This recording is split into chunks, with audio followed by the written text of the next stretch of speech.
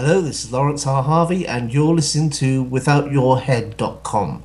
Although how you're listening to WithoutYourHead.com without your head, I simply don't know. Welcome to the Station of Decapitation Without Your Head. I am Nasty Neil.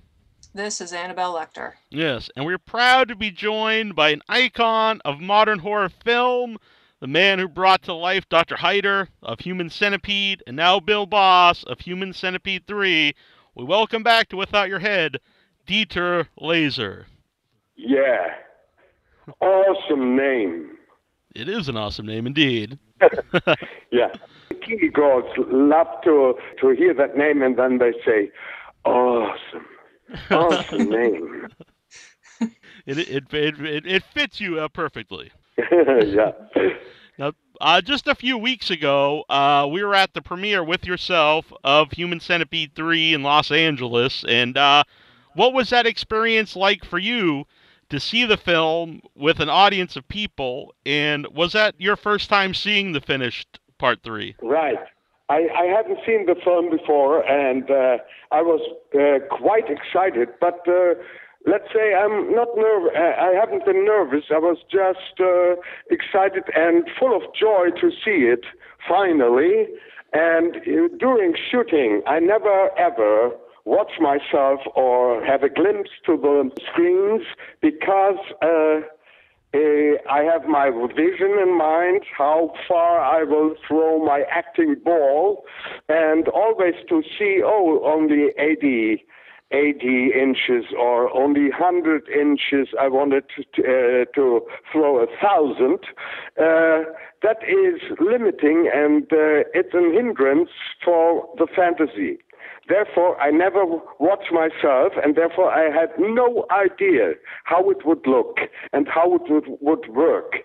But anyway, because the work together with Tom is so at ease and so well prepared, and every tiny step is together developed in advance, I felt absolutely safe and sound and full of joy. Mm-hmm. You've actually been compared by Tom Six to Klaus Kinski, and here's Werner Herzog. How do you feel about that comparison? Yeah, that's a great honor because that was a very impressive actor, but I think he was a little bit, let's say, really mentally disturbed. And I would like to emphasize that I'm not one of these people who think they are Napoleons staying in character their whole life as Einsteins or Napoleons, and they are to be found in mental hospitals. What I do is very calculated. It's very there are a lot of thoughts behind it, and every minute, every second is a calculation and not just some crazy idiot. And Kinski was a guy. You should be afraid. You know, he wanted to kill Werner Herzog during the shoot. He was so crazy. He was bad to people, and he was a nasty person because he was so crazy. He really was mentally insane. And that's the only difference. The results of his films are great. He was a great actor, but he was too much in character, in my opinion, because he couldn't distinguish reality, work, and his parts. And therefore, and he was a nasty diva, so he was bad to women. He always kicked technicians in the ass, and he behaved very badly, and therefore he is not a role model for me. The only model I have, role model, is myself. That's excellent.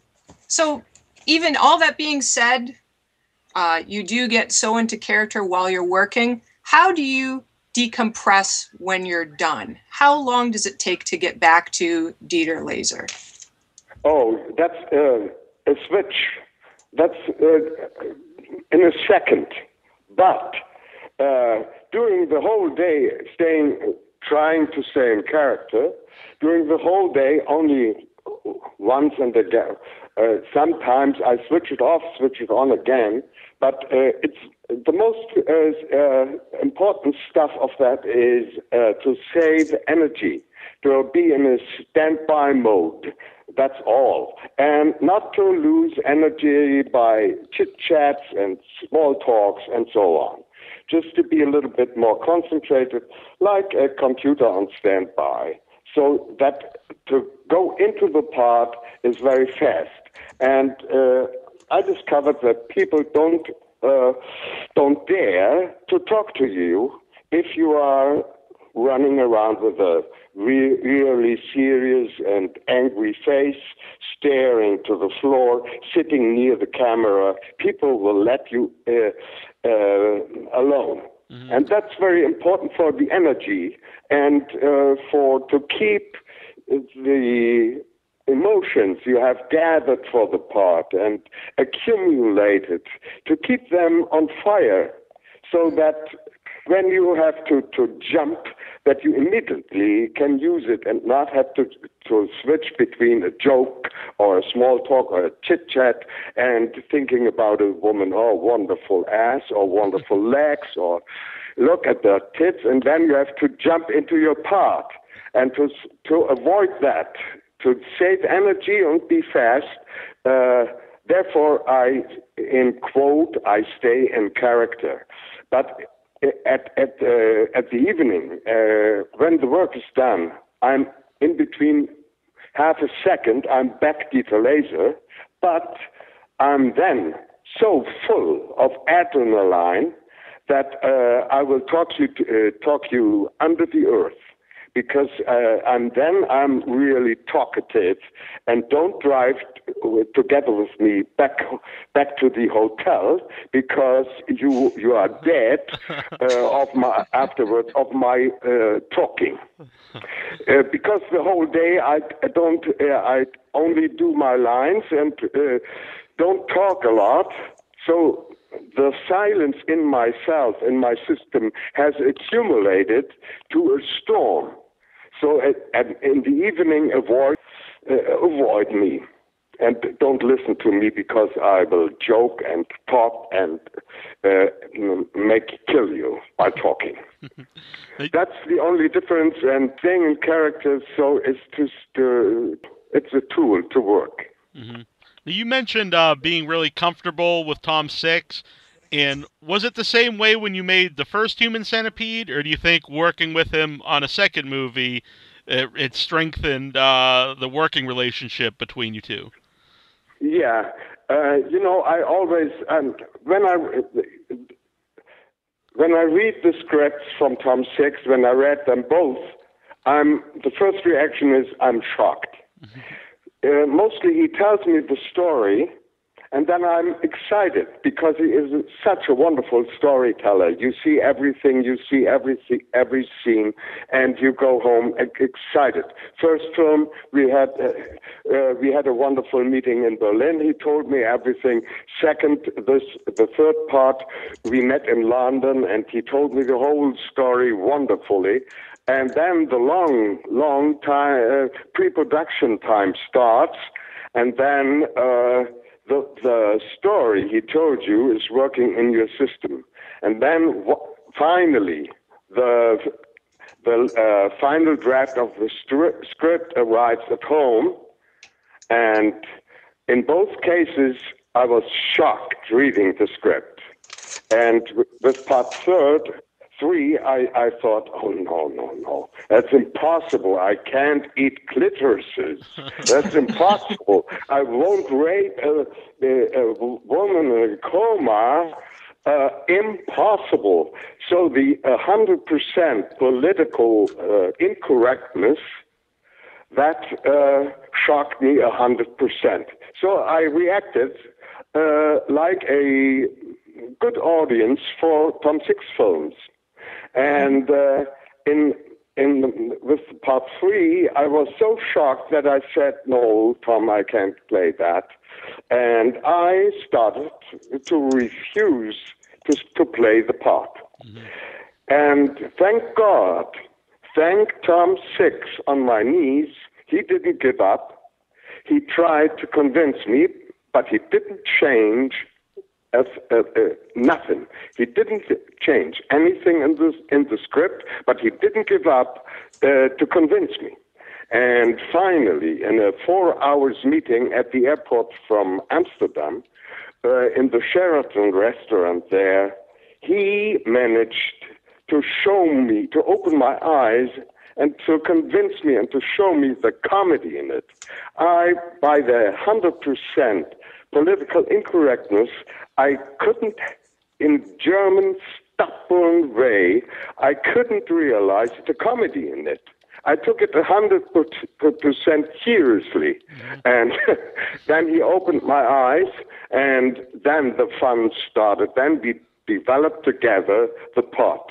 And we did that in a wonderful manner because we said, this table where you managed to convince me is now our meeting point. And always when I had a new idea or Tom had a new change in the script, then we met in Amsterdam Airport, Sheraton restaurant, same table, same time, and worked together on the part.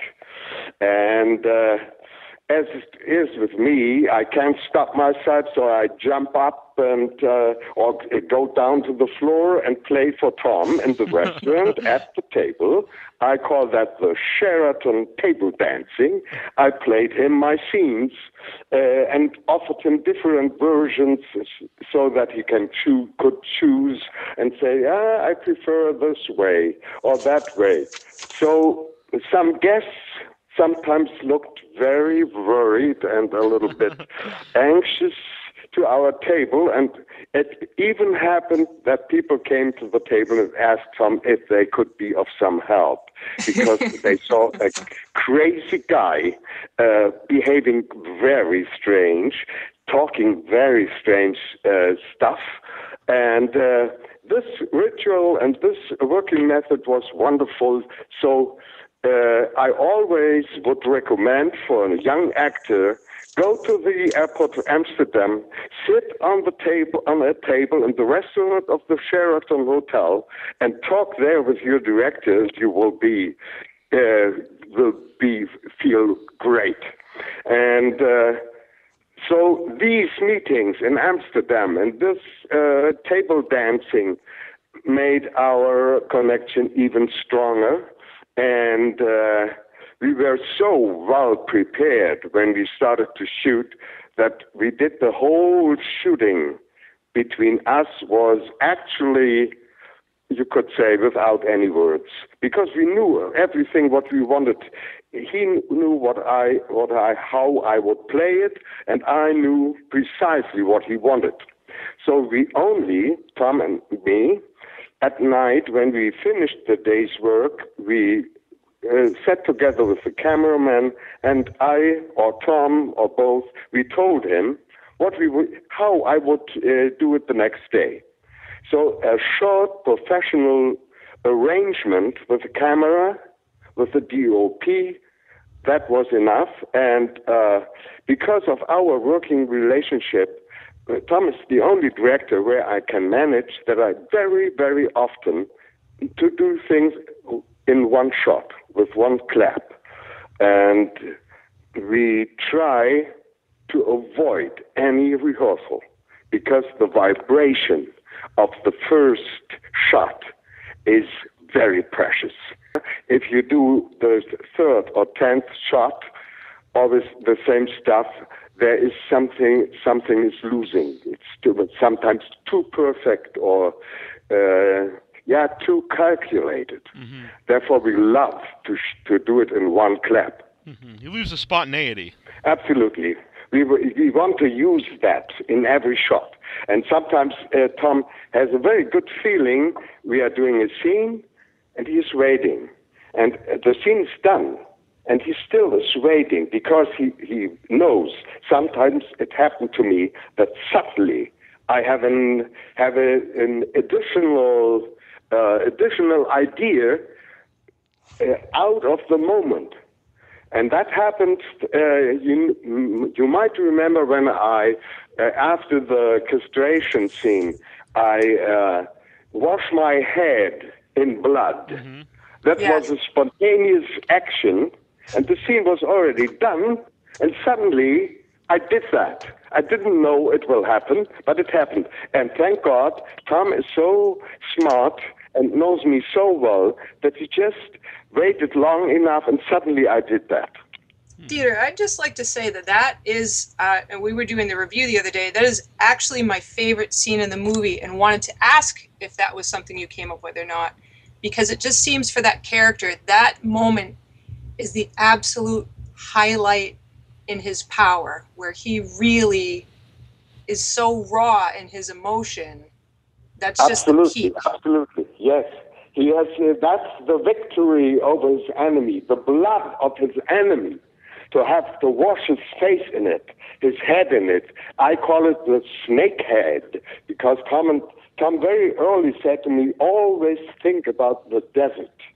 And I have at home here, I have a snake picture, the profile of a desert snake, and that inspired me a lot. And the bold head is as well in the direction of a snake in the desert, because the goal of Tom and me is to go beyond, to go far beyond a normal character, a normal realistic guy. Our goal was from the scratch to go as far as possible over the top, to go as cartoonish and comic strip-like as possible, over beyond every boundary. So it's more, in my vision, and our goal was to create more a creature than a human being. And so you can say it's the desert snake of evil in the disguise or in the form of a warden. And this comic strip, I could see at the premiere, and I was very satisfied because I first time saw if I have reached my vision or not. And Tom already knew that. He said to me, "You did it, my friend." Now, you talked about the comedy in the film, and Yeah. when you're acting, do you have that in mind that do you act differently for a comedy, or do you leave that more up to the editing and the direction of the filmmaker?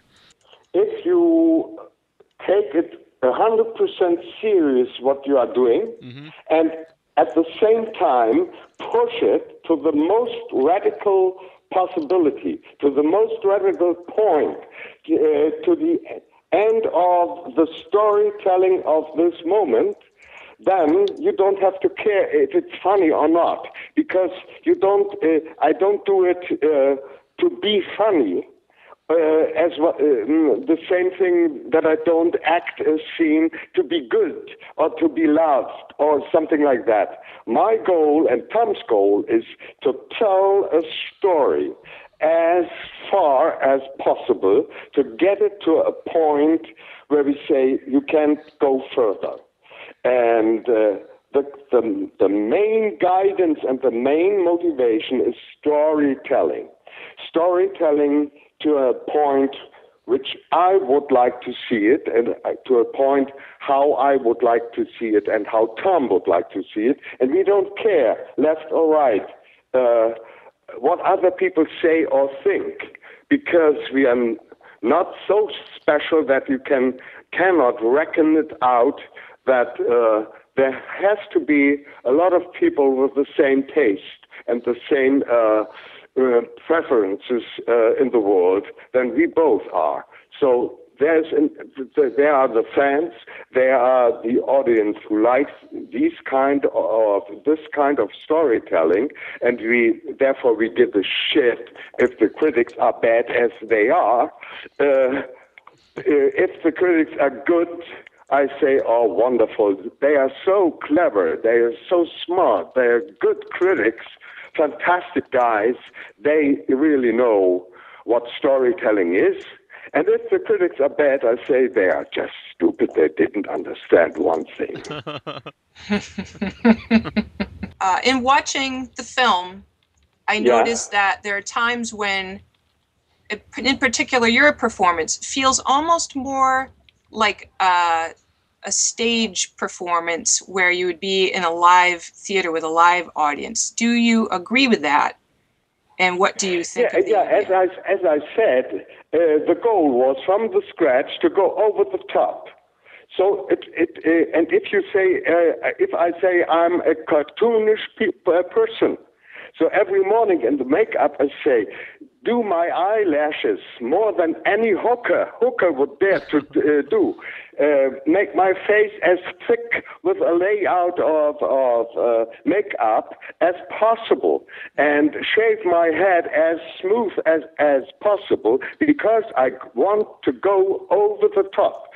So if you feel that's a kind of stage performance or theatrical performance, yeah, sure, every cartoon is big theater, and every comic strip is big theater, and is too much.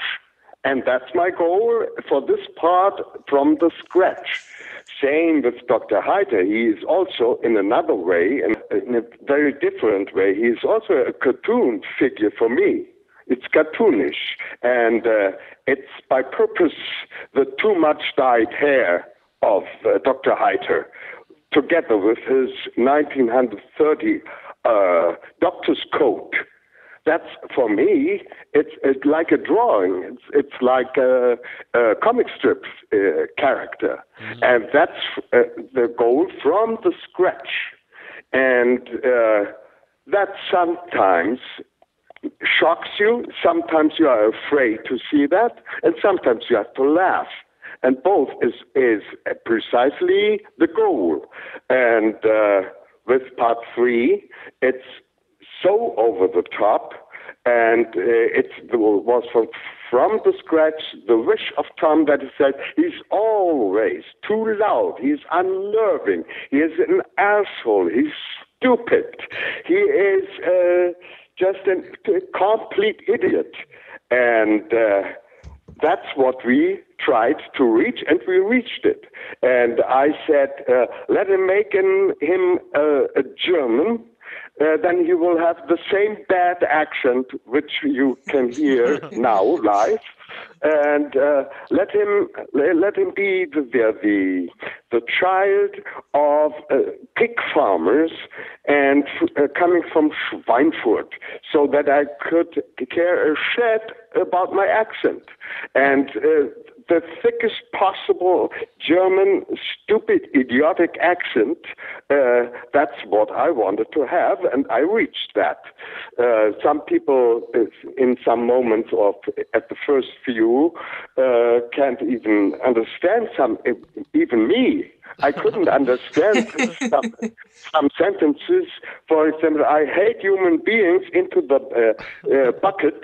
I had to think it over and over again. What did he say? What did he say then? And slowly I thought, yeah, I hate human beings. It must have been.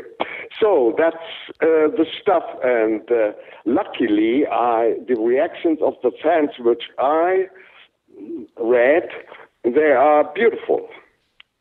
Is it strange for you to have people love your villains because they are, this one in particular is pretty disgusting. I've used the word vile over and over to describe Bill Boss. So is that strange when people actually like that character?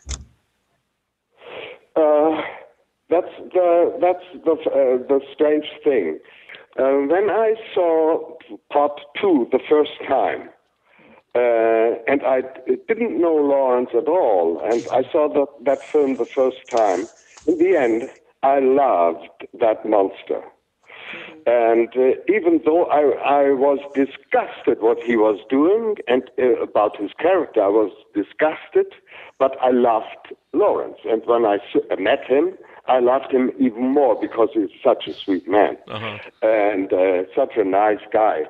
And I think even the baddest guy in the world.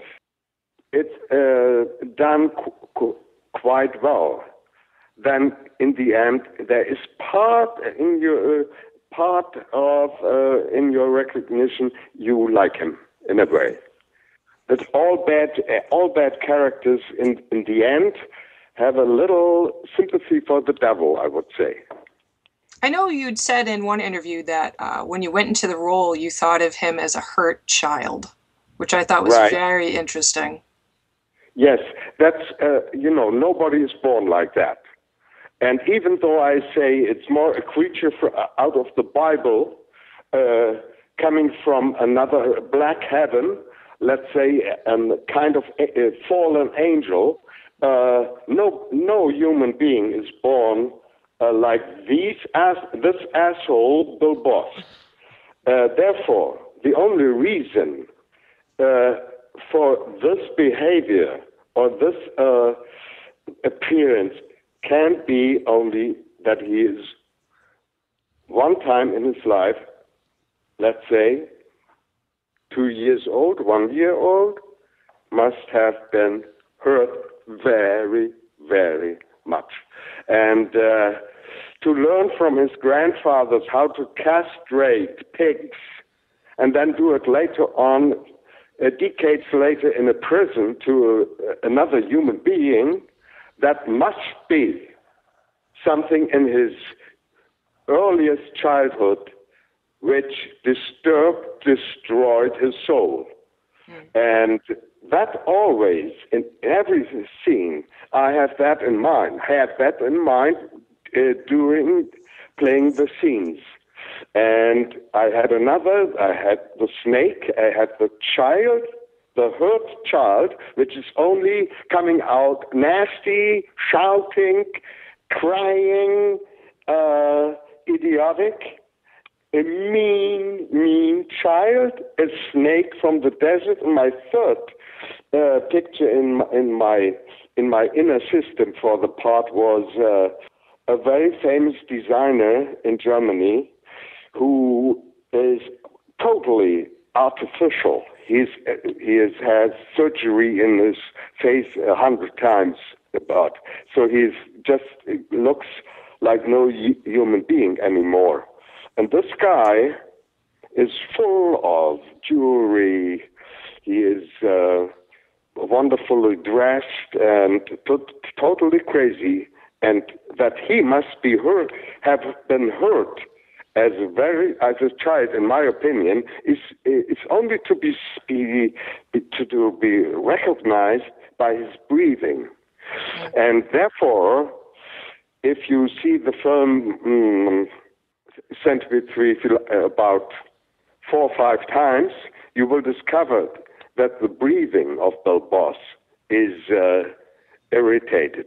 He can say, I don't want to, I exaggerate a little bit with this filmmaker. Therefore, he is, even the stretching out of my pronunciation is so exaggerated because his breathing is not normal. And very often you can discover people who have had a very disturbing childhood. They breathe different. They are not at ease with their breathing.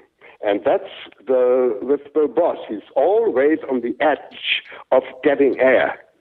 And therefore, he, together with that permanent shouting and being loud, there's always a lack of air. Something else I noticed about the Bill Boss character is his obsession with his health. He's checking out his heart rate. He goes to the doctors, says he doesn't want bad news. What do you think about that aspect of the character? Yeah, that's interesting. Because I'm the contrary. I don't care. And always checking your health status and your blood pressure seems to me that he is, as you see in other scenes, he is a total coward. and he's afraid. And as such a chicken as he is he is even afraid of heart attack, of blood pressure, and everything. So he feels unsafe. He feels uncertain, and always measuring his blood pressure and going to the doctor and so on and so forth. In addition, shows his cowardness and his weakness, because a big part of the role is pretending. He pretends to be strong. He pretends to have power, but he is a chicken. He is really a coward. But what you can see when he's shouting and crying, "I want respect, I want respect," you can't be weaker than that. Now, earlier, you mentioned Lawrence Harvey and Human Centipede Part 2. And I just wondered, what did you think of that movie and the fact that they referenced your movie as a movie? Yeah. As I told you already, I'm a sissy. And I'm afraid of bodily fluids. Mm-hmm. And therefore, I'm the best audience for Tom Six films. I'm shocked, always, very, very easily shocked. But on the other hand, I love his art so much. When I love the black and white. I love the black and white where even the rain looks like blood. And I love the quotations of Psycho and of Mr. Sigmund Freud and the jokes in it. And the camera, the framing, I love everything. And there's one moment which I loved most in that film when Lawrence takes a sniff out of his breathing tool. There's suddenly, for a couple of seconds, the atmosphere is gone, and it's a dead picture. And I love that moment very much. And altogether, for me, it's a great piece of art. And after seeing it the first time, I said to Tom, it's a slaughterhouse, the world as a slaughterhouse in a nutshell. Mm-hmm. And that's precisely what his films are about. All three films are, for me, political, very political films. And the slaughterhouse, we are living in a slaughterhouse, and we think we are safe. We are saved, or we are certain, but we can't be like that, because we know what ISIS is doing. We know what's coming up. We know which fights we will have about water, about food, about population, and immigrants, and everything, and refugees, and we are living in hell and don't know it. Or we know it every night watching the TV. We see the hell, the pictures from the hell, the pictures of evil, and but we think we are safe. We are not safe. We are in great danger. And therefore these films are pictures who show us where we live. It's interesting that each villain is seeking not only to be powerful, but it's almost a matter of finding their own safety, even though they're the ones who are villainous. Yes. Safety, love, and safety and love. They seek. Mm-hmm. Otherwise, they are for me, they are like animals. And they don't know that they are bad. Shaving in the morning, the SS guy, the Nazi criminal says to himself, "Oh, what I'm doing for my country, I can't tell that to my children. I'm standing in blood up to my hips. But what I do is so so great. So nobody is shaving himself and saying, what a bad guy am I? Yeah. They love each themselves. They think they are good, and they do as much self-talk as possible to convince themselves that they are not bad. And a lot of people have no other possibility than to behave bad as a cry of love, for love. Some do suicide as a cry for love. Some kill other people as a cry for love. But they are all human beings which were born to be loved and to love. Mm-hmm. And we lose that because we get hurt in our childhood, and we lose track for what we have once been built, or what's the purpose for our existence. We lose that because we have a little drug factory between our shoulders, and we are not able to handle the animal and the brains. We can't get that together. Mm-hmm. We are still wild animals, and on the other hand, we are civilized persons with an education, and it still doesn't fit together. Mm-hmm. I watched a really interesting video interview with you and Tom Six and Lawrence Harvey, and you'd mentioned that you thought it was kind of a fallacy about the Nazis, where they were all just obeying orders, and that you said you think they all were evil and actually loved being evil. And do you see that in the movie, where your character is clearly evil, but like Dwight and the doctor and eventually the governor, they all get behind the idea of doing evil and actually quite enjoy it? Yeah, actually quite enjoy it. I think that's right. What I meant in that interview is that after the Second World War II, the whole society behaved as nothing had happened. And, in May, the war was over, and Germany was defeated, and already in June, August, people said, no, it's enough to talk about the past. They all behaved as nothing had happened.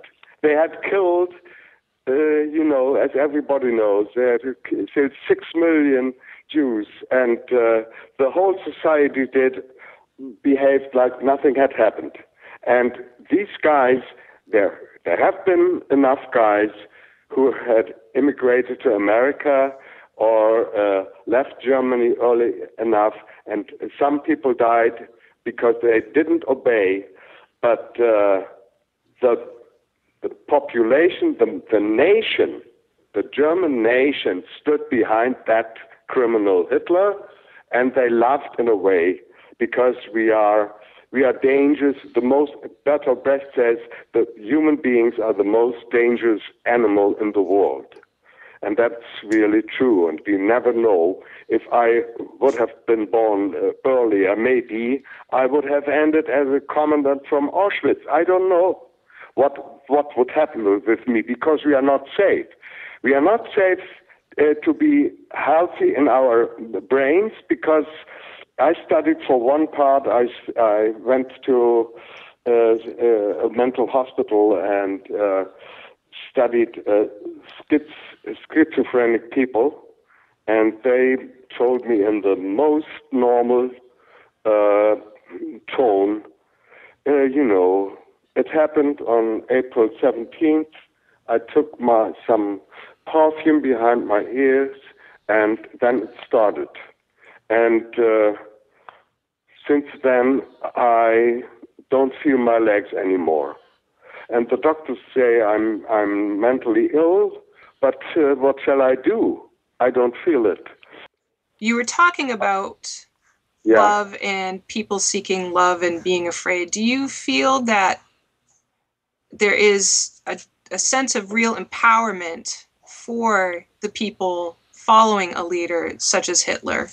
And that's a huge reason why people will actually do things that are horrible, because then they have that sense of empowerment, which is almost like feeling love. I only can say you are right. You are absolutely right. I think that's true. Which role was harder for you to grasp? The Dr. Hyder or the Bill Boss? Which one was harder, to get into? Let's say there's not a big difference. After I had discovered the possibility to create a cartoonish fascist like a modern Dr. Mengele, then I had no problems with the script anymore. That was my vehicle to create a modern neo-Nazi doctor in a drawing which resembles Dr. Mengele from Auschwitz, the angel of death. Then, after I caught that idea, and after Tom said, yeah, that's what I meant, then I had no problems at all. Same procedure with part 3. After Tom showed me the comedy in it, and I started myself to laugh by reading the script, then I had no problem anymore, and I had to find that vehicle, that what I told about you already, that motivations, the snake, the child, the nasty child, the snake, and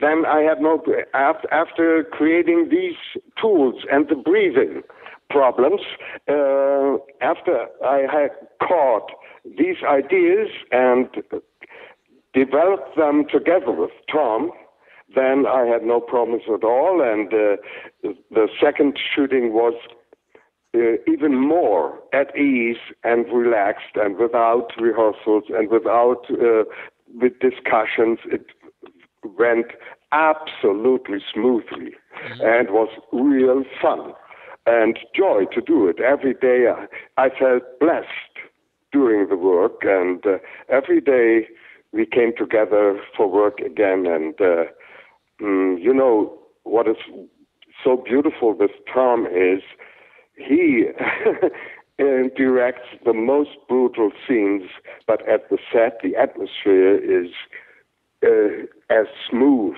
and as tender you wouldn't imagine.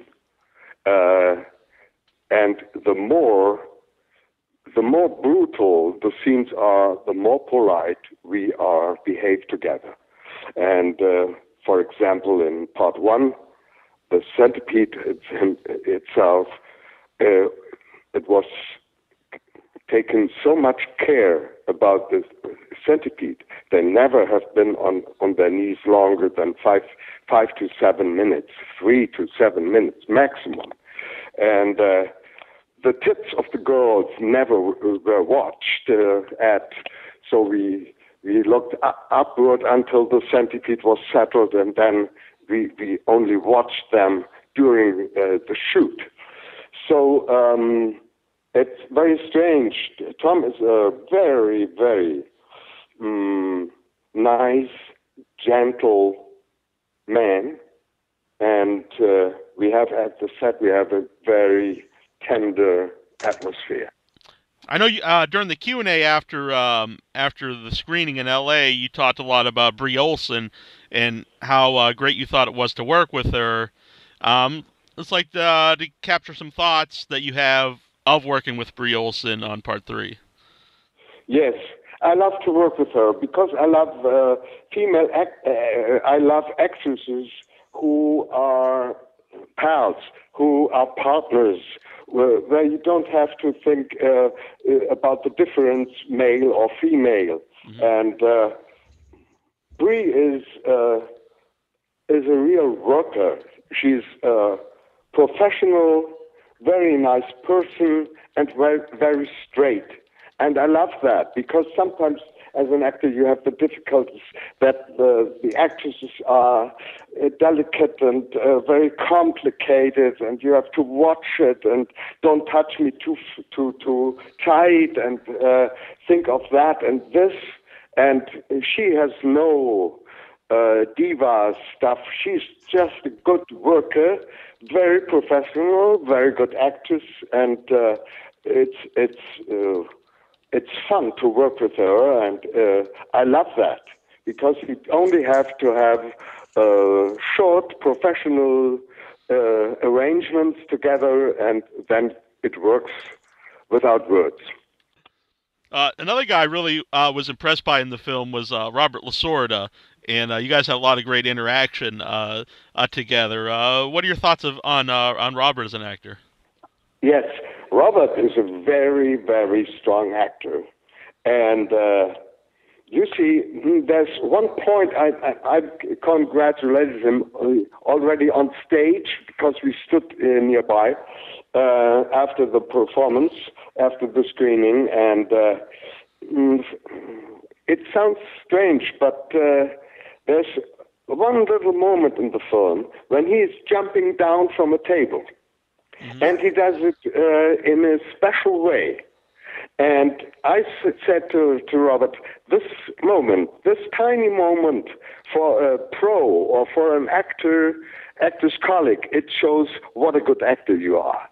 Because to be able, so impressive with such a powerful vibration, just to jump from a table, that's really a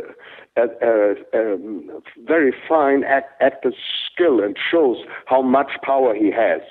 And in this case, Robert, from the scratch, when we met first, I said to him, because you are my counterpart, you are the most dangerous enemy in the film for me, for Warden Bill Boss.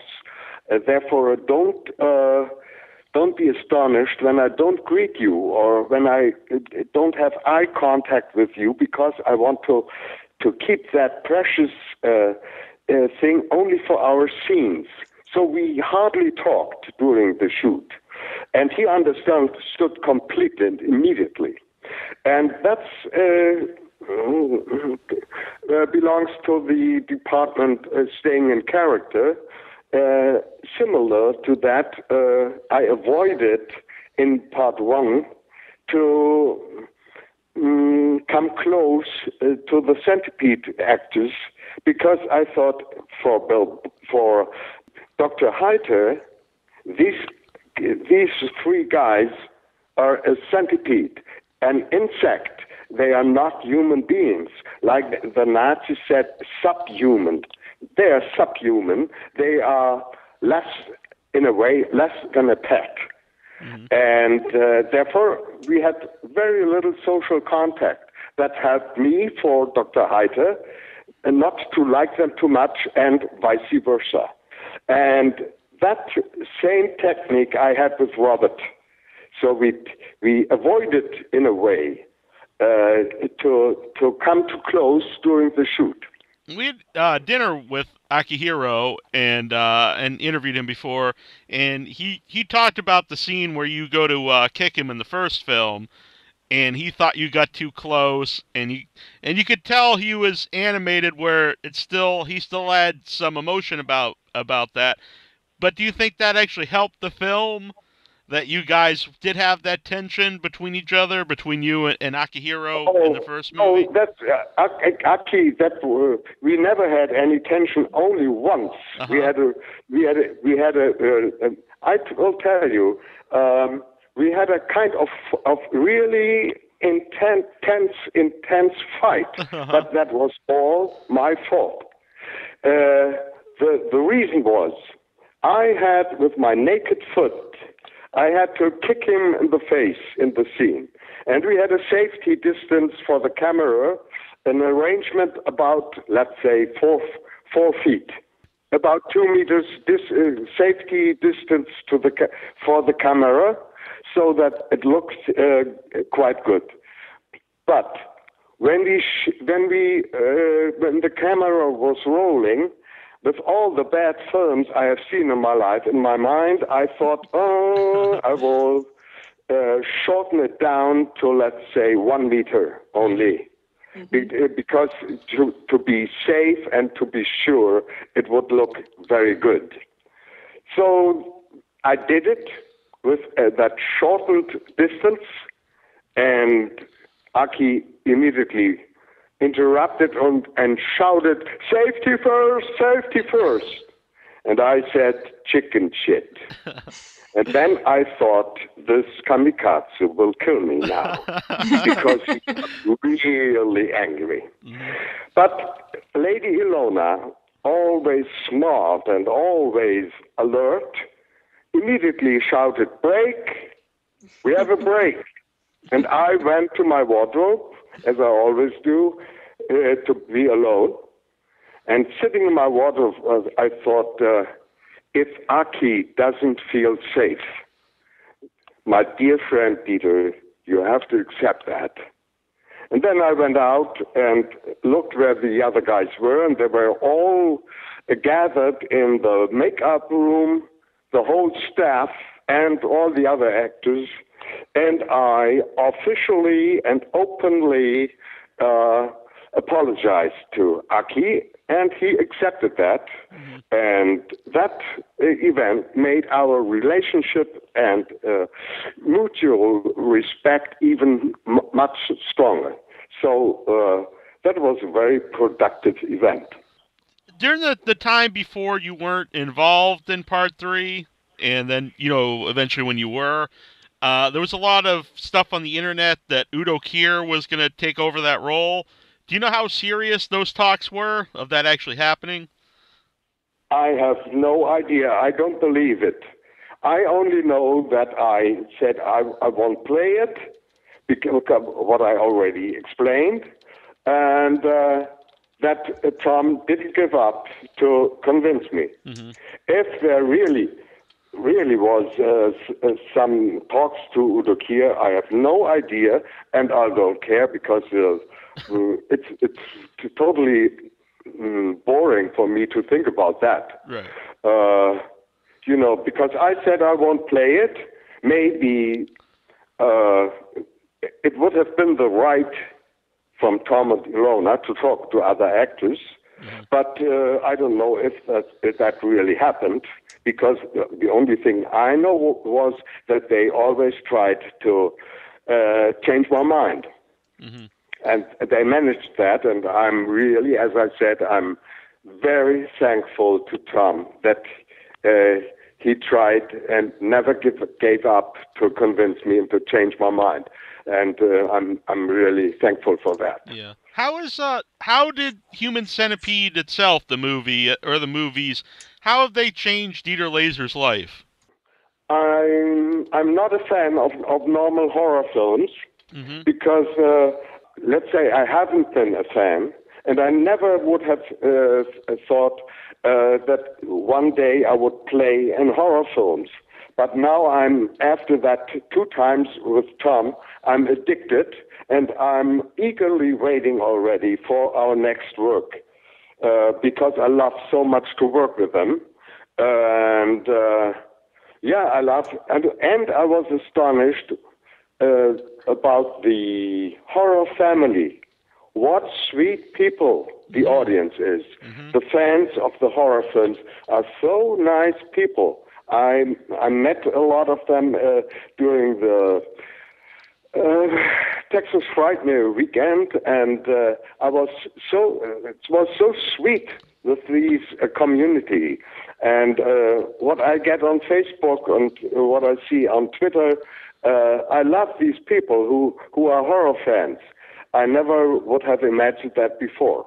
And I decided to continue in that realm, in that kind of films, and I would be an idiot because Tom, Ilona, and I, we are a dream team, not to continue our work. And we will become better and better and better and even more shocking, and more over the top.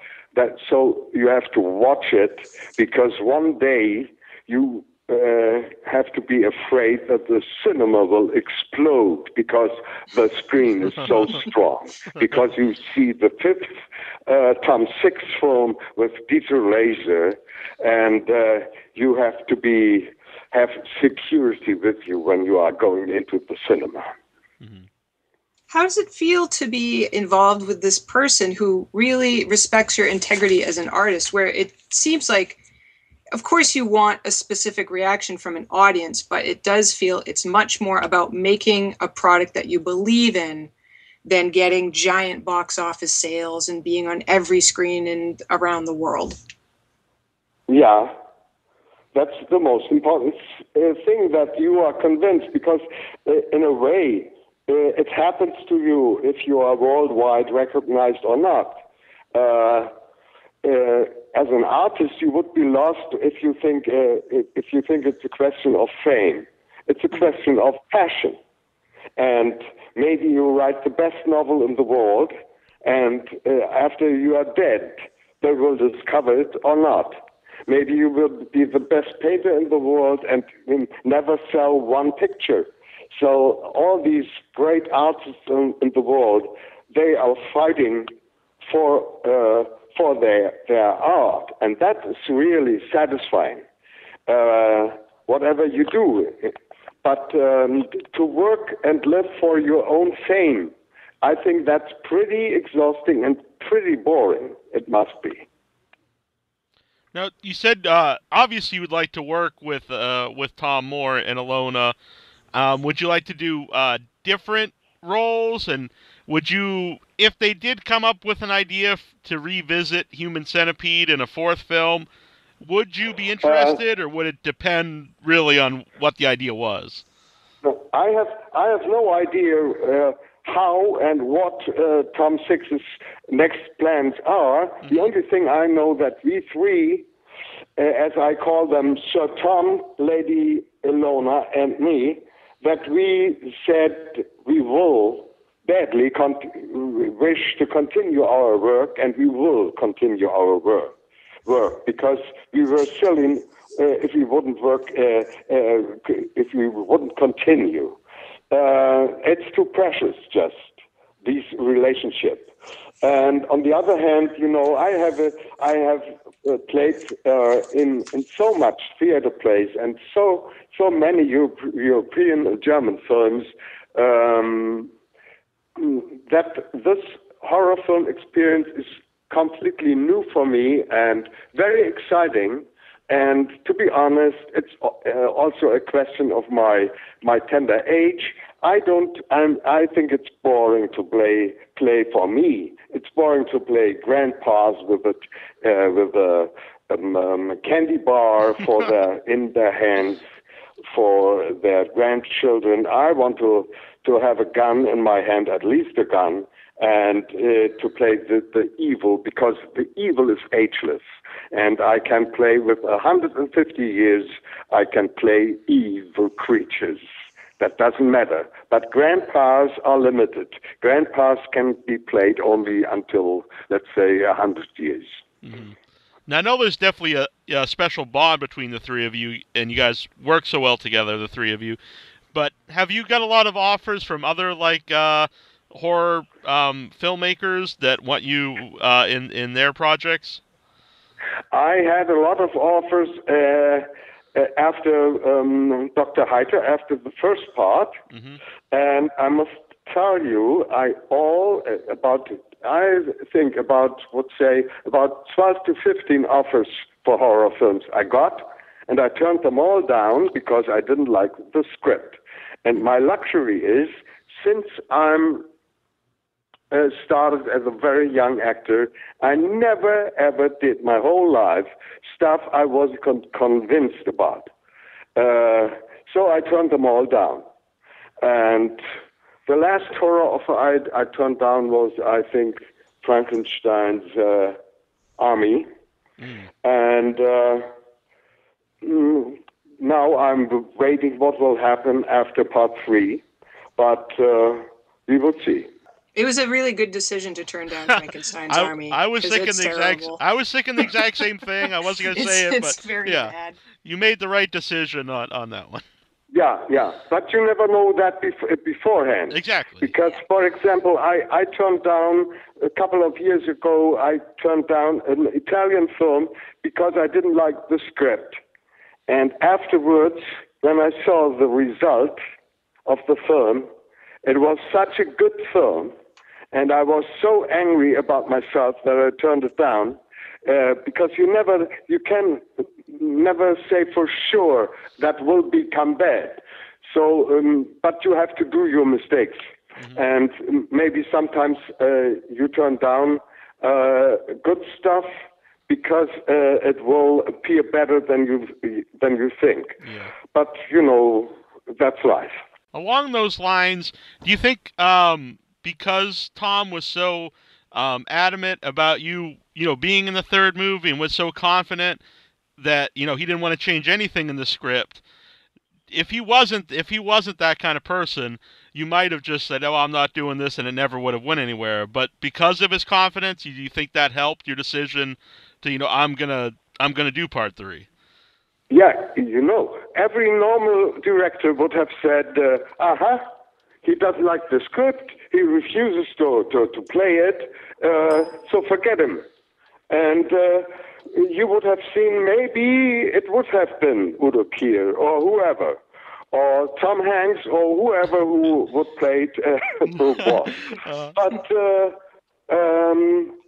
that's the quality of Tom, that he didn't give up, and he never gives up. In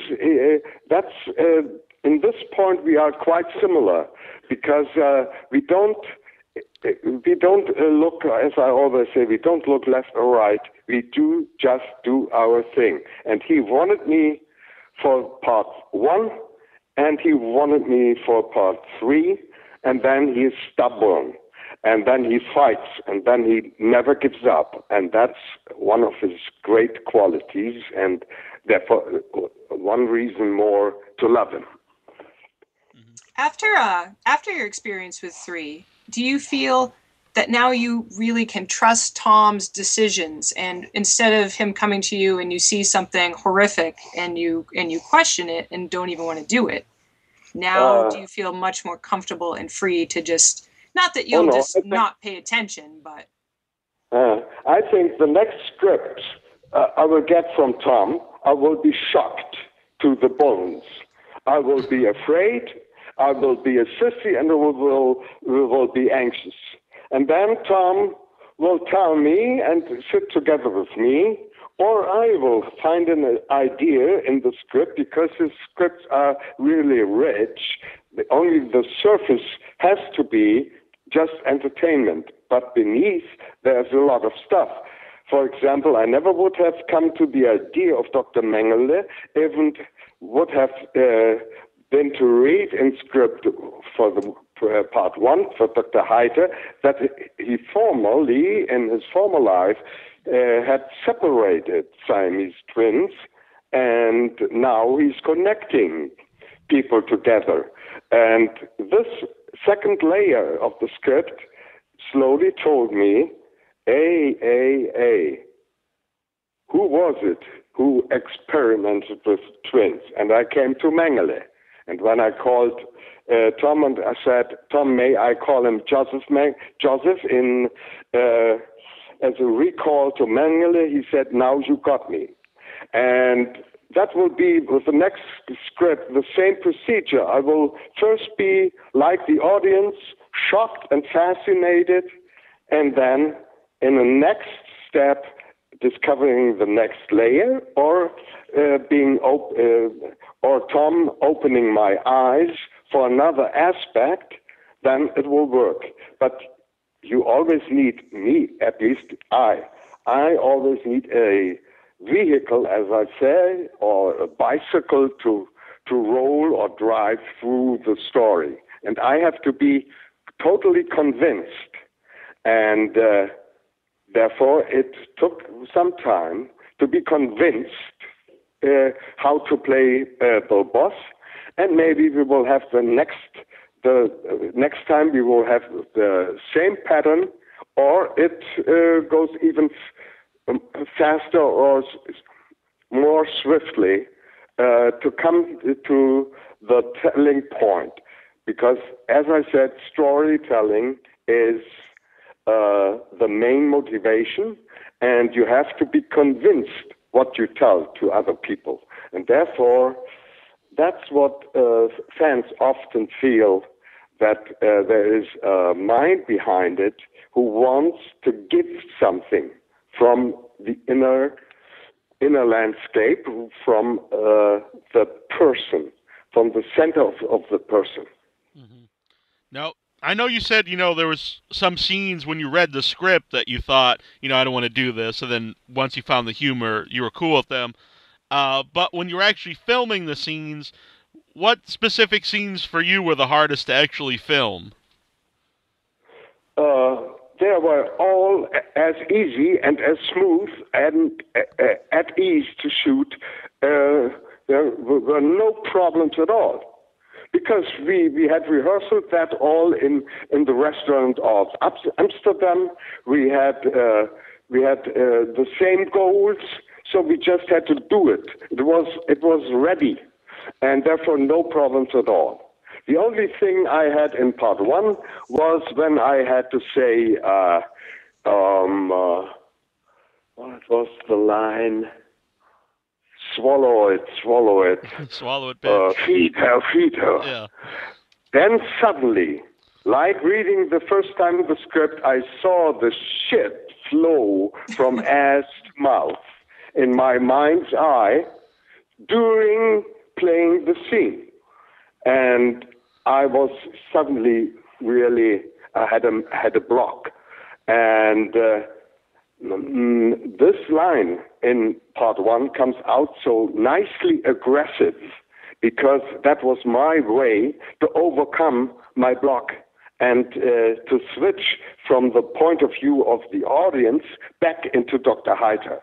And therefore, it's so aggressive, feed her, feed her. That was my way to overcome this moment. But that was, in both films, the only moment I had suddenly a blockage. Mm-hmm. A question about Dr. Heiter and Bill Boss. Do you think, because I've been thinking about these two characters, that they are polarities of the same personality? That you have Dr. Heiter, who's been a very successful man, and then you have Bill Boss, who's a warden, so he's achieved something, but he's very weak. Yeah. Yeah, you could see it that way. Two extremes of the same coin. Mm-hmm. Two sides of the same coin. That one could say that, yes. What did you think of Tom Six as an actor? Oh, I loved it. I liked that very much. Uh-huh. I think he did a very good job. No one else could have played Tom Six besides Tom Six. Yeah, absolutely, absolutely. And when he's vomiting, and I like that confident smile when he comes to the prison. He always comes with that beautiful smile and with that aura which he has even in private life, the aura of a dandy. I mean it in a classical version. I always say there are only two real dandies left on earth, and that is Karl Lagerfeld and Tom Six. And yes, I loved his appearance in the film. Uh-huh. There was something he said in the Q&A, which really resonated with me. Was he said some people will choose a star in movies that maybe they'll get more money for, will be seen by more that weekend, but then no one will remember. But these movies will always be remembered. And do you ever, does that ever go in your? Do you ever think about that, the legacy of the Human Centipede movies, and after everyone listening to the show's gone, that these movies will still be seen and be talked about by people as long as they watch films? Yeah, I think these films will survive very long. They will be in a couple of years. They will be in every university as classics, and they still will be on the classic shelves in the supermarkets. That's funny because I'd mentioned that too. That it's not, in my opinion, it's not really a horror. Well, like you were saying, it's not a typical horror movie. This isn't Nightmare on Elm Street with a guy with a bunch of knives lashing out. But it's not. Sure. But it's not quite a. These are all three are for me political, very black political comedies. All three films for me. Mm-hmm. My thought is that you can't really put them on the shelf with comedies or horror movies. You just have to have Tom Six films, and that's the section you go to. Let's build a Tom Six University where on the classic shelf all the films are Tom Six. And a supermarket franchise which is called the Tom Six Food Machine, and there you also will find all the films of Tom Six. Mm-hmm. What can we eat from a Tom Six supermarket? That's a concern. I think vegan. Only vegan. Really? Is he vegan? No. No, I was thinking, I can't imagine him, but Tom's full of surprises. Thinking about the one digestive tract from the centipede insects, then I would say give them only vegetables, because that seems to be the cleanest version of food. Very true. But at least it has to be organic food, I think. But that's good. Do you think that Part 3 takes the stance of that we should be treat our prisoners better, or that this is the way maybe we should treat our prisoners? No, I think that's just it's more about a career. How we can a bad guy make a political or official career in a system? Mm-hmm. Then I think the centipede stuff for the prisoners is not so important. It's just a very, very good joke. And for all God-like figures like Dr. Heiter, Hitler, or Bill Boss, or whoever, they want to...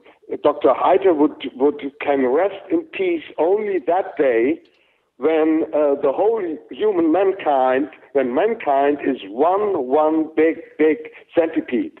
So Heiter is still not at resting in peace, because what's a prison compared with all the Chinese people you could combine? So I would say that's... the main thing, the political story is how can a bad ass make a career, and it's a happy ending. He's a winner, Bill Boss, and that's more important than the prison system. Nobody's thinking that's a practical idea. Or it's criticism for the prison system in America. It's just a very black joke in my eyes. Mm-hmm. Well, it's funny because Tom has said, whether or not it's true or not, I assume it is, that the original idea for Human Centipede came from the idea of sewing heinous criminals. I believe he said pedophiles specifically. Pedophiles to the asses of truck drivers. Yeah, he very early said that he saw with friends something on television about pedophile criminals, and he said as a joke, he said, you should sue these guys to the ass. This guy, I think it was one guy who had done terrible things to the ass of a truck driver. And that's, let's say, just a joke between friends watching together something on TV. But then he said that over a longer time, he suddenly thought maybe that's the first idea for maybe an interesting film. So, but to say now his first idea was that, and therefore he means it seriously with the prisoners, I think that's too far, a jump too far done. I don't know. He could tell you the truth. I don't know, because I never asked him is it really your idea or something like that. I never asked him about that because, as you know, we don't need many words to understand each other, and I never had the idea that that's a serious idea to punish prisoners like that. Mm-hmm. That's too realistic. As I always say, it's a comic strip, and there's always a little bit truth in everything, but the metaphor of that 500 centipede is for me is not so important. Mm-hmm. It does show, though, even though we talk about the comedic aspect, that things like this, it's not too far off what happened with Nazis in power. So that there could be this idea of history repeating itself, because if human beings did it before, they can certainly do it again. Yeah, let's say it's a picture, it's an image for an ideology. The Nazis said special kinds of the population, special people are not human beings, and to kill them easier, and to treat them bad, and to come over it, to do that at ease, and to be able to do that, they said they are insects, they are rats, that's life which isn't worth to live.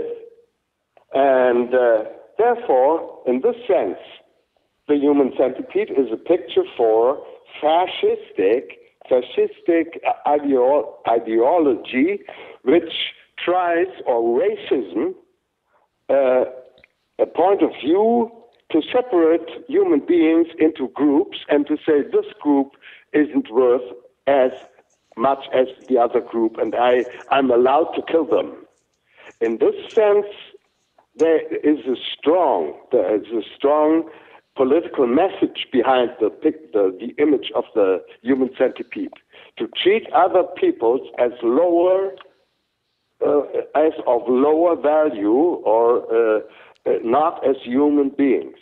And therefore, all three films, that's a very strong message in all three films.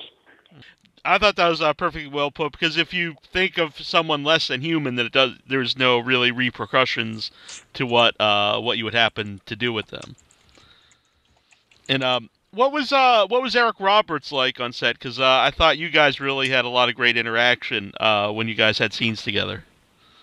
Eric Roberts, yes, I loved him because I knew for sure I knew him before we met, and I said to him when we met first, I said to him, "Great honor to meet you because I'm a fan of Eric Roberts. I always have been. I love all what I have seen from him, and we in a couple of hours we became friends, and we had a wonderful time together." Mm-hmm.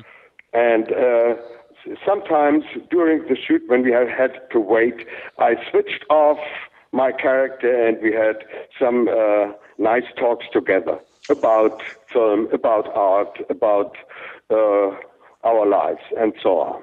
So I like him very much, and it was easy and very comfortable to work together with him because he's such a good actor. And sometimes we had, after a scene, we had a short hug together, and he trusted me very much because he very early checked that if I say, "Oh, that was a great scene or great moment," that I never lie, and that's true. So when I said to Eric after a shot, "Eric, that was great," then he trusted me, and then he enjoyed it, and therefore we liked each other very much. Yeah. Now, I don't know, since you're in Germany, I don't know if you're, how aware you are of after the first one came out and they would reference it on South Park and on TV shows. And were you aware of all that? And, did that surprise you that, this kind of underground film started to get a lot of mainstream attention where they would parody it or they would reference it on, mainstream television? Right. No, I never have thought about that because as I repeating the sentence, never looking left or right, the only hint was during the shoot of part one, some technicians mumbled and said to me, "Peter, you will be called." And I only took it as a nice encouragement and support, but that it really happened that Dr. Heide would become cult one day, I never ever thought that. Yeah. And but that's, as I said, that's not the motivation. It's just a nice thing if it happens. And Burt Lancaster sometimes often said to me during our work, "Dieter, my best films you never have seen because they didn't make it to Europe." And vice versa, I can say, Neil and Annabelle, a couple of my best films you never have and never will see because they didn't make it to America. And I don't want to compare myself with Burt Lancaster, but I love that idea that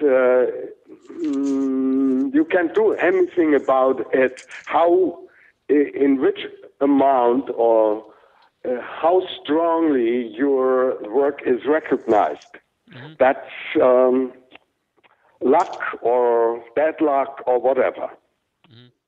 What are a couple of the films? Because with the internet, if someone wanted to seek out your best films, what would you say they are?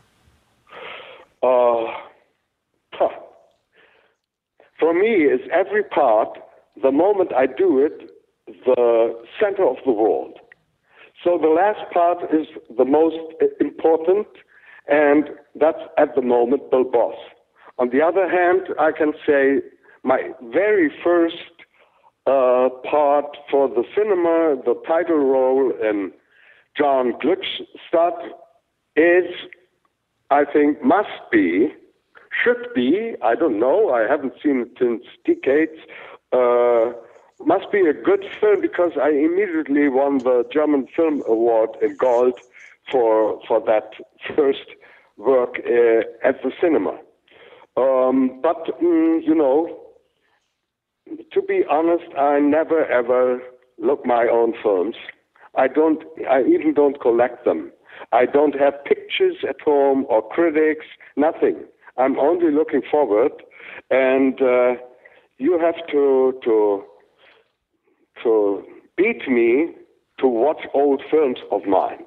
What was the movie or set of movies Tom Six had seen of you that made him want you? That was a German movie for the cinema, in which I played a mass murderer in a prison. Not a very I got a big fight with the director of that film because he treated his young leading part so badly, and this director cut it out every possible moment of my part. So what Tom saw in that film, which is called Führer X, is a small part because I was cut out as much as possible. And anyway, he could see, or he liked it as much that he said, that will be my leading actor.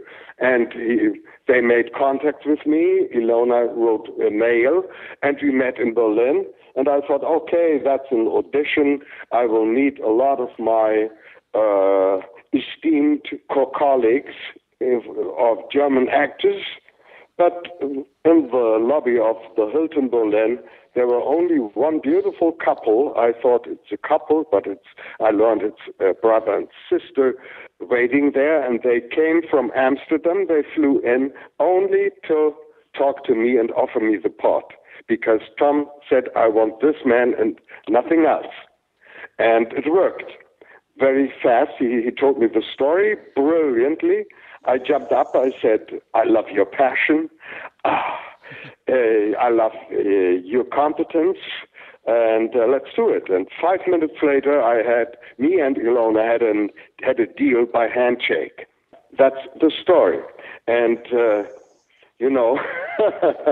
during the shoot of that movie, the German movie Führer X, I one day said to the director in front of the whole staff and the whole producer, everything, all actors were there, and I used that moment and I said to the director, you are a very bad director. And he flushed. And he said, what you are talking about? And I said, you are a very, very bad director, because every morning you take your bad mood and hit it on the head of your young actor. He is coming freshly out of drama school, and you play power games and treat him badly. And therefore you are a bad director. And he said, I stop working with you anymore. Every other scene which will have to be done with Dieter Laser will do the first assistant director. And I played the part to the end only with the assistant director. And then at the editing table, this director cut me out. But nevertheless, the rest was impressive enough for Tom Six to cast me. Mm-hmm. Do you feel like being so outspoken and honest has helped? Obviously, people could say, well, that would hurt you. But do you think it's helped you establish that when you do something, you're going to do it all the way and believe in what you're doing, and it's a sense of integrity? Yeah, that's a gift by the genes. I have one gift of God or the heaven or from hell, whoever gave it to me. It is that I had never, until now, from the scratch, I had never a fear of existence. I never was anxious about money or food or career or something like that. And that's a gift, which gives you also trouble, but it's also a strength. It's both. It's good and bad as well. I did that from beginning. I never cared.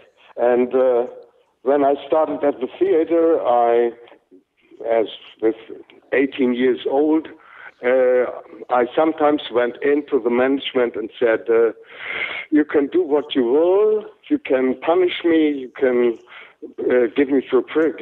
send me to prison, I won't play this part. And they said, you have a contract. And they said, I won't do it. So call the police. And sometimes I came through with that. Sometimes I left the theater and had no jobs and something like that.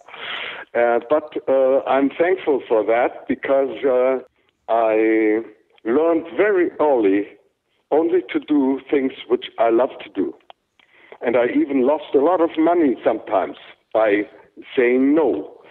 But that is true. That strengthens, gives you power over the years when you are trained only to do what you love to do. Speaking of training, I believe you'd said that you learned as you went. Did you have any formal acting training in a school or in a classroom? No. On a cold winter afternoon, I think I was 16 years old. I went to the most, because you have to know that I was educated in a Christian sect. There was forbidden to watch films, to read literature, to read the newspaper. There was only praying 3 times a day. And the powerful language of the Bible, that created my love for literature, and the love for literature created my love for the theater.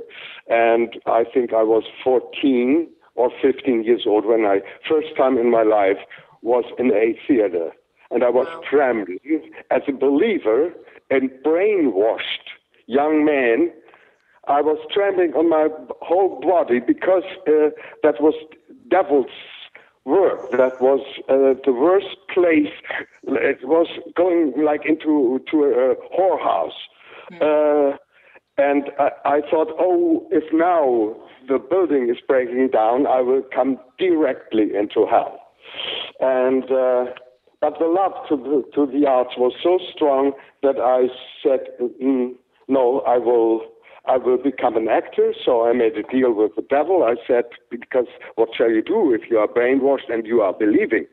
So I said, okay, I will become an actor and I will pay in hell, but the devil has to help me to become an actor for that. And I went on a winter afternoon to the most famous theater in Germany and asked the doorman how to become an actor, because my education, I didn't know how you become an actor. And he said, there's an extra missing for the fairy tale afternoon show for children, because it was December. And he said, there's an extra missing up into the 3rd floor. There's a big hall for the extras. There you will get your dress. And half an hour later, I stood with a bunch of so-called sailors on stage. And that was the big start of my big career as an extra. And it happened that they kept me as an extra in different tasks, and one day, let's say after half a year later, I became one word in a play. Then I became 2 words, then a little sentence, then a little part, then another little part. And one day they called me up to the management and said, here's a contract. And you now are allowed to sit with in my opinion, the gods, with the real actors in the same conversation room, and you get a real wardrobe. And overnight, my dream had become true. I was an actor. And then I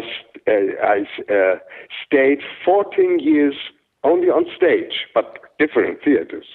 And then I became later on, after 10 years on stage, I became one of the co-founders of the still now most famous German theater, the Schaubühne in Berlin. And I was member of the board there. And after we had founded that 4 years later, I suddenly decided to become a freelancer.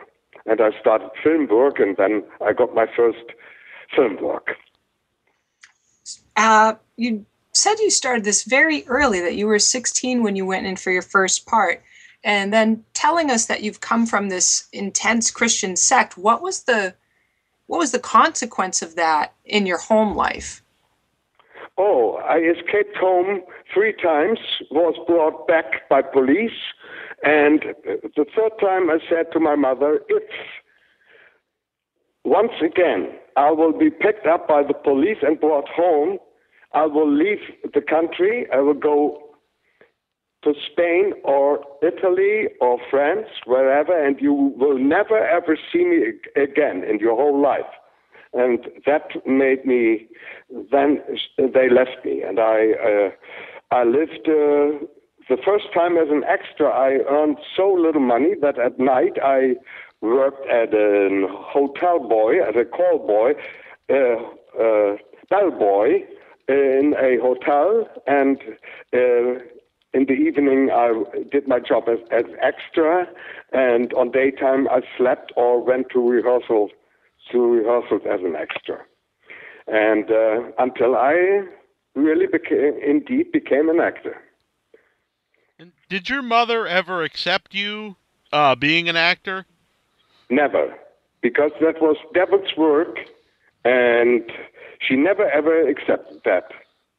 And yeah, I accepted that she not accepted that. So I had very little contact with her the whole lifetime since then. Was that common for other actors in that age group? Oh no, that's quite seldom, because you know the population of the sex is not so big. That's quite seldom. Even in that fierce form. Even at that time, that wasn't a common thing. Yeah, absolutely. It was exceptional in that time. Mm-hmm. Wow. So you lucked out. Yeah, I was lucky enough to escape that sect, because you know it's very tough at that young age to get rid of that education, because you believe in God, you believe in Jesus, you believe in hell and heaven, and to do the contrary, to say, okay, I will do all that forbidden stuff, that takes a lot of psyche power, because it's not easy, you know, at that age. Later on, when you have learned a lot, then you gain confidence, and then you see you have other perspectives. But the first step to that is quite tough. Mm-hmm.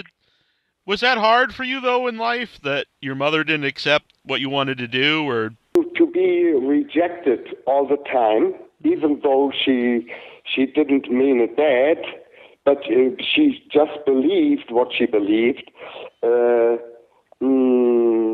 I think then you say that's not love. Even if the love to God is, in her opinion, more important, that's not love to a child. And I decided if I would have children, even if they would do the birth, so that's not the idea of a mother. Mm-hmm. That you are able to say, I'm not interested because you are living in a world of sin. And therefore I cut that feeling out. And I started to feel about my mother like a foreign stranger or foreign person. And that made it quite easy for me. Mm-hmm. Because anyway, I was so in love with my art that I didn't care a lot. Yeah, and it would have been something that happened over time where you just finally decided, this is it, I'm out, I'm gone. I'm gone, and then you do in your life, you do, let's say, 2 or 3 approaches or tests how the situation is, and when you discover the same as before, then you take the consequences and say, okay, it's like losing a friend. Yeah. Do you feel that that's helped you as an actor to have that background and to have that experience of that great difficulty? That helped, yeah. I think let's say it enforces the passion. It enhances the passion. How different are your movie, the Human Centipede films, to a German audience as opposed to in America? Is there a big difference? I don't think so. I don't. I really don't know because I only have seen Centipede one once in Brussels and once at the London premiere, and never ever have seen it again since then. As I told you, I never look at older films of mine, and therefore I don't know. I only know the reactions by mail, by Facebook, by Twitter, and so on. And sometimes in Germany, sometimes it happens on the street. Tourists from other countries, from Israel or wherever, they suddenly cry on the street, "Oh, are you Dr. Heiter?" And I say yes, and they ask, "May I have a picture?" That's the same photo. That's the same in the States or in Great Britain or wherever. We actually did have kind of a joint question we wanted to ask you to together. It's because we discuss these movies a lot, and it's about the last scene you have with Dwight, and Yeah. we have different view on it. Do you want to say what we think of it, Annabelle, and ask him? Sure. All right. So this is just for our audience. This is a massive spoiler. So give us maybe 5 minutes. Yeah, just close your ears and then for come a back moment. because this is a big deal. All right. So in the very last scene with the two of you, and Dwight says that was my idea, and you congratulate him and start to give him credit, and then Dwight has no idea what's coming to him. He dies with a smile on his face. Do you feel that the Bill Boss character wanted him to feel good in his last moments, or do you feel it was more of a power play where he had satisfaction from tricking Dwight? It's more a very mean technical trick to keep your victim calm so that you can kill him without big trouble or noise or blood or everything. To get the most easiest way to kill him without having trouble. So it's the meanness is.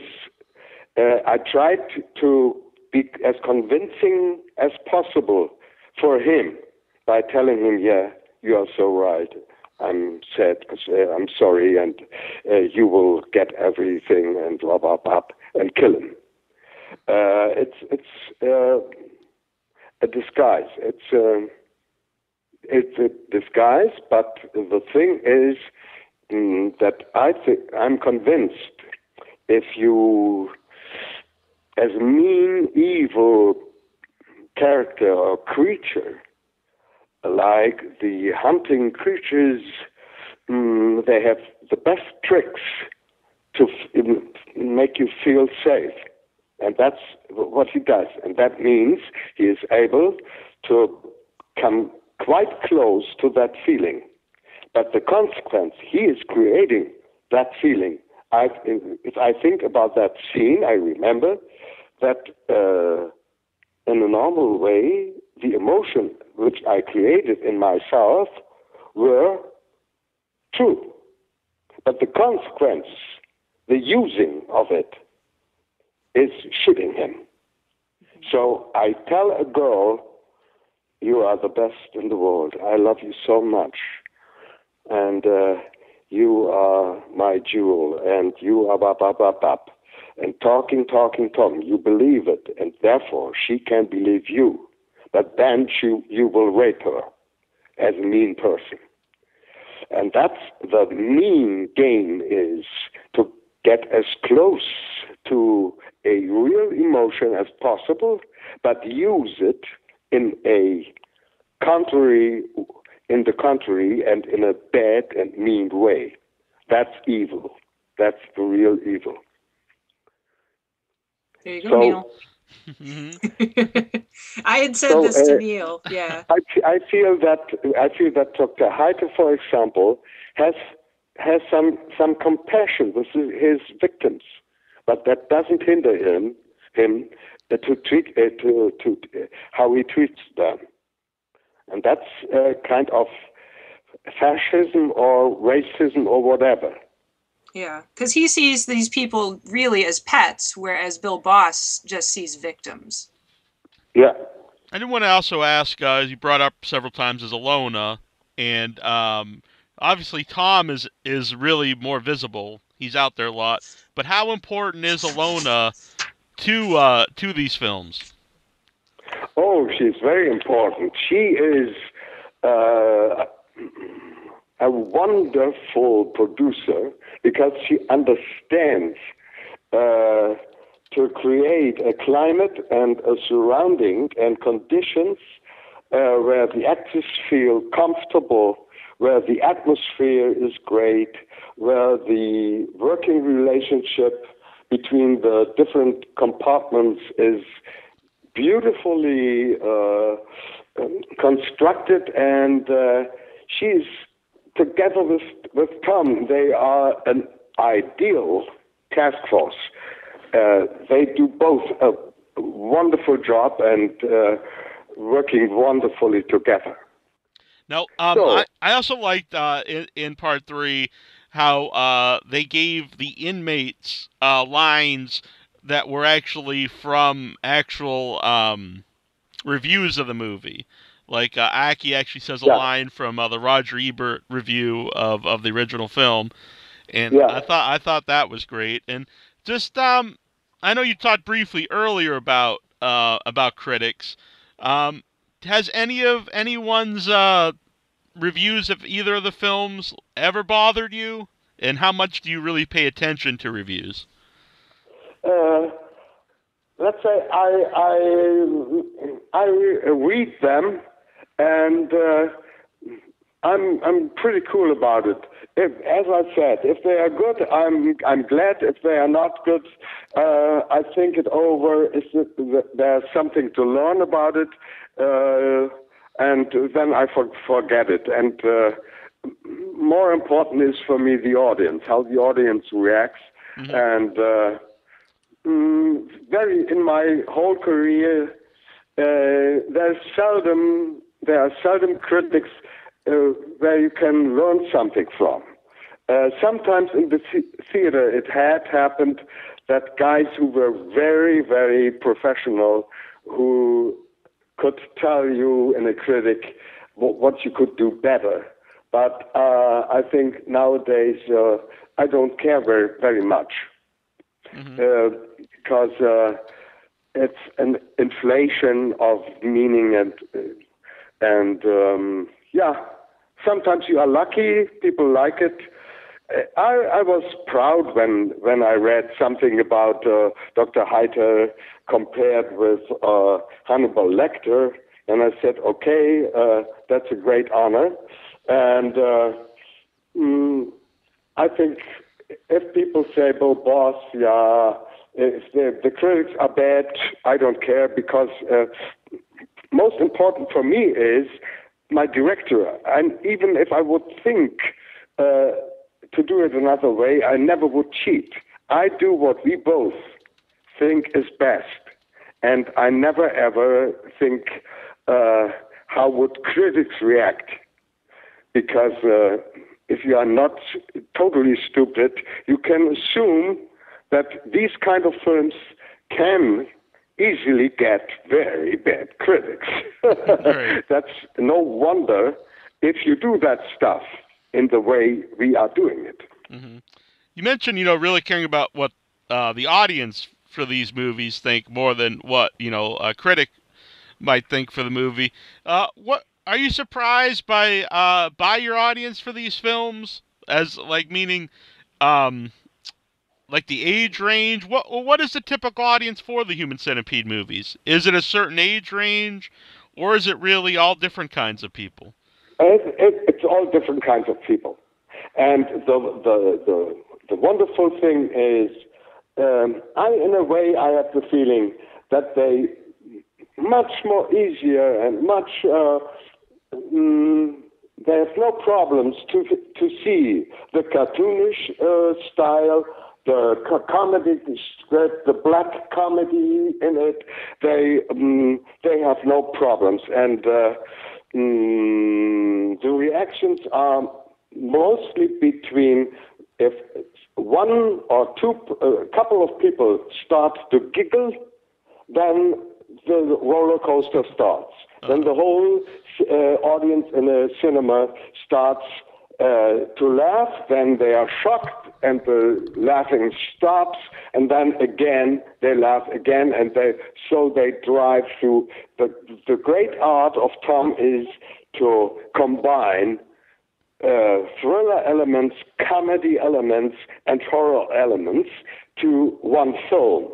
And therefore, it's a nice up and down, back and forth, and laughter and horror and shock. And this mixture is very singular, I think. Mm-hmm. And I do want to. Exceptional. I do have to bring something up. A lot of our audience knows this, and I know I've told you this once a few years ago, but I want to say it while you're here. And actually, Annabelle and I would not have known each other and not have met and not have done our videos together if it wasn't for Human Centipede and specifically yourself, because Annabelle did a painting of you. I commented on the painting and said, hey, I just interviewed Dieter, it was probably a few months ago, and I shared that with her, and that's actually how we became friends and decided to meet each other in the first place, was through these movies and through yourself. Ah, great. Great. So I don't know if you should take credit for that or if you should apologize to everybody for bringing us together. No, I take credit for it. It is interesting because I love the first movie, and since then I've really come to respect Tom and all you guys so much. He's so. This is me just going to compliment Tom and you guys excessively, but he is so unique, and he's not afraid of anything, and he'll take whatever the world gives him and just feeds from it and plays with it and just goes and goes and goes. Yeah, absolutely. Absolutely. It's wonderful. And therefore it's so great to work with him. I think this is a nice way to wrap this up. It's been about 2 hours. And it's been wonderful to talk to you, Dieter, and we really appreciate being on here tonight. Neil, make the best out of it that you would say that's a native speaker, this man. So cut out every shit. All right. And we won't get someone to dub over your voice. It was good. You can do that for me. You say, you go in between and say he means, that's what he meant. Audio subtitles. Okay. No. Thank you very much for that wonderful talking to you. You know, I was so afraid to do it. Therefore, I said, I think I will stop phone interviews.